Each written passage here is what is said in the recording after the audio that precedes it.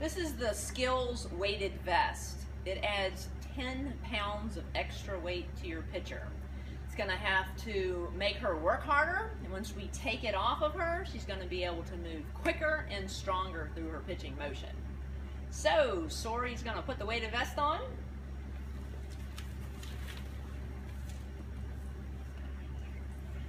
You wanna make sure that it's tight. Otherwise, it'll move around on them too much. There you go.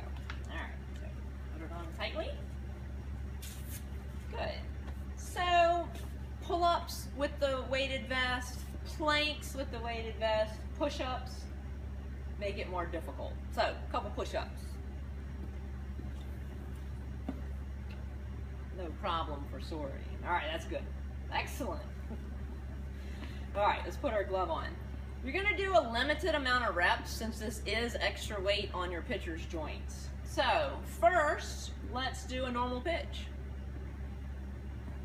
Sori is used to doing the weighted vest. Someone that's not used to it, have them to do air throughs. All right, good job. If there's any posture problems, it's just gonna pull your pitcher over more and exaggerate them. So it helps with the good posture. All right, next one. Let's air through a squat pitch. Normal feet, squat all the way down, arms out, they jump out and pitch. There you go.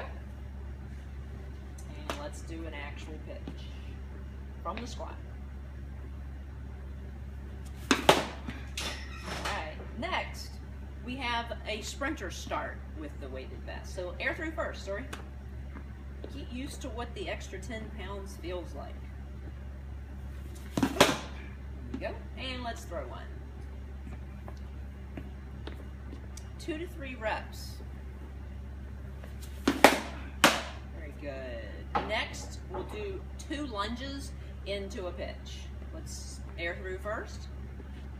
We lunge with the left foot, right foot, jump into your pitch. Okay. And let's do a pitch. I would have her to do 2 to 3 of these.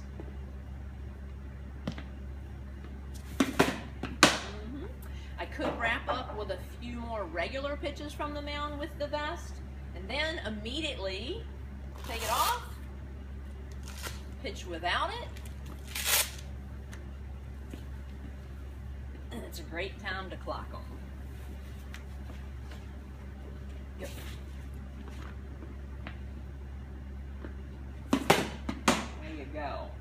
So the kids will often tell me now I feel lighter and faster and easier to explode off the mound. So that's the weighted vest. It's a wrap.